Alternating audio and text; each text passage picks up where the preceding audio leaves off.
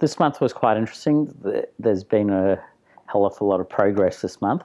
While the site preparation has been completed at the end of last month, and then the start of this month, the block work was completed, the core fill block work for the ground floor. That sort of forms part of the anchor, I guess, for the structure. That's been completed at the start of the month, but then in parallel, we've actually also started manufacturing the floor cassettes, the wall cassettes, after all those meetings that happened the month previously, and then they were brought to site and we constructed the actual structure. So the structure went up in about 3 days on site with the cranes and so on. So all that planning and everything that we went through in the previous months and leading up to this has actually come to fruition now, and we have a structure up at the end of this month, which was only a few days ago. Melbourne University has been involved with this project from the start of planning, when we started looking at the structural engineering, the design and so on. We basically looked at the embodied energy of the materials that are used in it, and that was the role of Dr. Robert Crawford.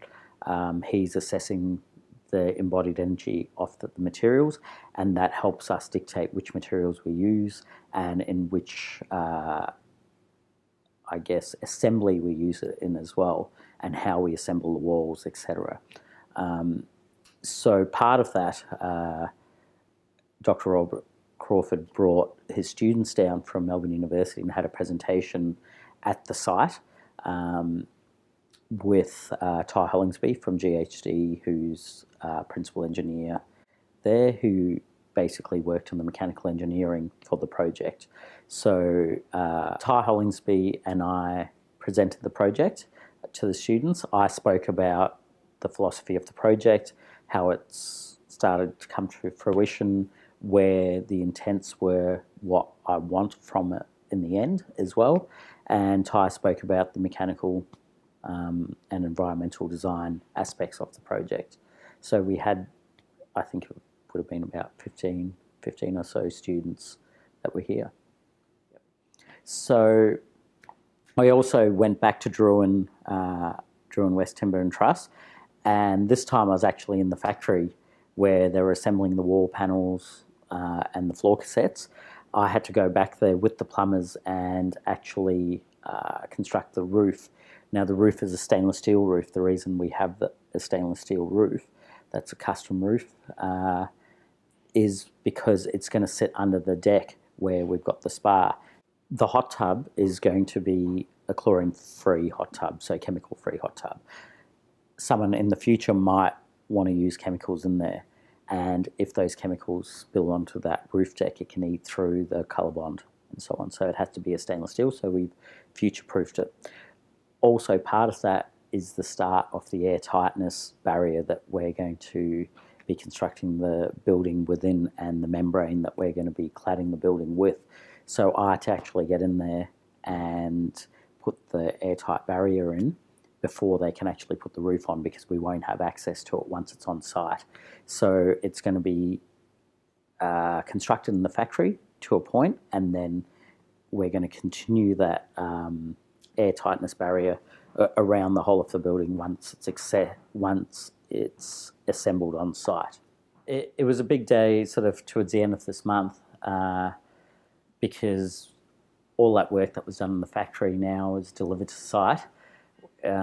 Huge day. Had butterflies in my stomach, because we had the crew from Grand Designs here filming the installation. We had to get the semi-trailer down the laneway and back down the laneway, and there's very, very little room. I think at one stage we measured there was something like 50 millimetres on each side of the truck mirrors, which were actually turned in to get down the laneway. So we had the crane in position the night before, which was a bubble crane, and that was the crane that dictated what we could lift and what we couldn't, and that dictated the size of the actual floor cassettes that we were building and the wall panels and so on, which also involved the weight of it. So that was crucial, I guess. Also, another part to it was I negotiated with the neighbours, who have been fantastic, with two different neighbours. One, we had to take a fence panel down so we could actually get the outriggers of the crane out to actually stabilise the crane, and we couldn't have done it without them letting us take that panel out. And they were very, very generous, and also very interested in what was going on. They brought their grandkids down to watch the whole process. And another neighbour actually let us use their yard, their driveway, as a staging point where we could lift the panels off the crane, which were on their sides, the floor cassettes, land it in their driveway, lay it flat, re-sling it, and then we could pick up that panel and drop it onto the blockwork, onto that first level, which brought me to that first cassette, which we allowed probably half a day. I estimated we'd take 2 days to do this lift, and that was the plan for the lift. Long story short, it took 2.5 days to lift it, and it was this first panel that sort of really held us up. We put it on. What we were trying to do was transition from 140mm core-filled blockwork to a 90mm floor cassette and 90mm timber. Now, there's steel rods coming up through that are tie rods that run through the whole building that anchor everything down to the foundations.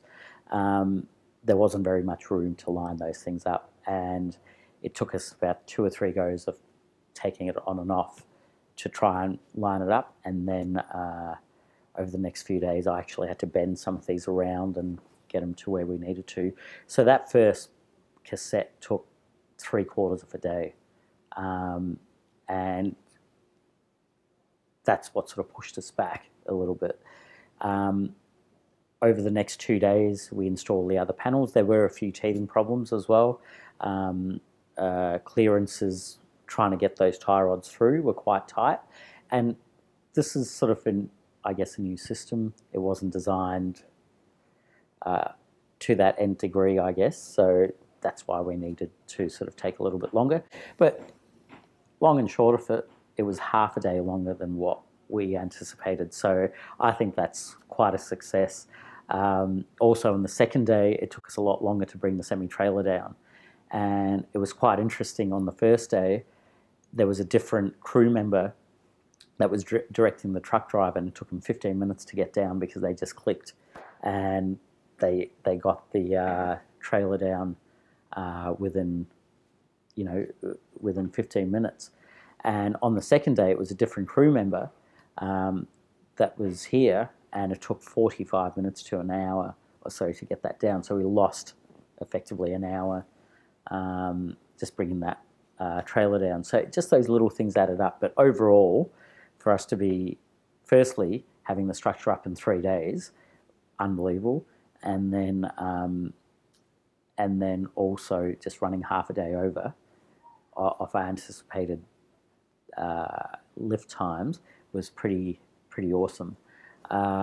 Also, what was interesting was within a day of that structure going up, scaffolding was put up around the building. So effectively the building was then wrapped up again. So we didn't really get a chance to see the whole structure of that building for a long time. So it's sort of wrapped up now, and we've got to finalise all the structural integrity in the building, lock off all the tie rods, tighten everything down, and then also start cladding the building and so on. So that's our next stage now in the next month, trying to get all that done, and the airtight envelope as well is going to be a major part.